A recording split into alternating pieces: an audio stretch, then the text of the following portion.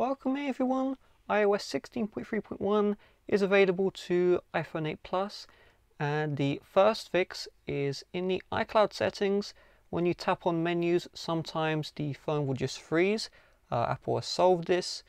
On top of this, if you do use Siri and you're asking a request related to Find My, Siri was having issues. They solved that, and that's literally it with the iOS 16.3.1. No new features. That's it.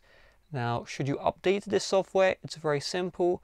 You're not going to have your battery performance or multitasking degraded by the software update, but if you use something called MacDirty Cow, or if you have a jailbroken iPhone 8, there is no point of updating because just no update. Otherwise, I would recommend you update if you're just a regular iOS user who doesn't hack their phone, doesn't do any of that funny business. With that being said, thanks for watching. Bye bye.